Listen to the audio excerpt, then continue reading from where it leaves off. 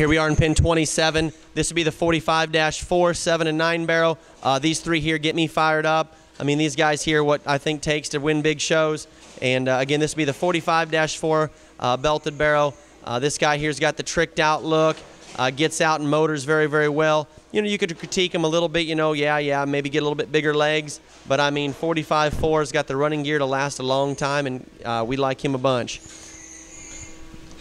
Then we're going to go to, I think, the 45-7 barrel. That's kind of the splashed up, colored up one. Again, he gets the Fun Color Award. As you can see there, thing's got a great hip, great hind leg. He's got a pinch bigger legs maybe than his brother. This guy here, again, we think's got great look to him. We'll just let him see if he chases things around here or not.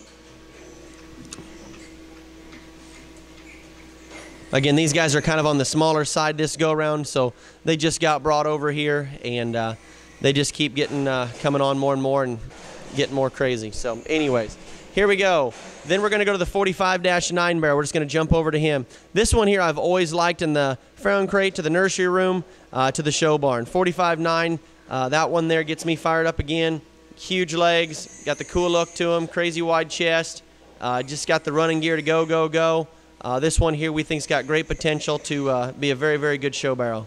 45-9, we'll walk them around just a few more times.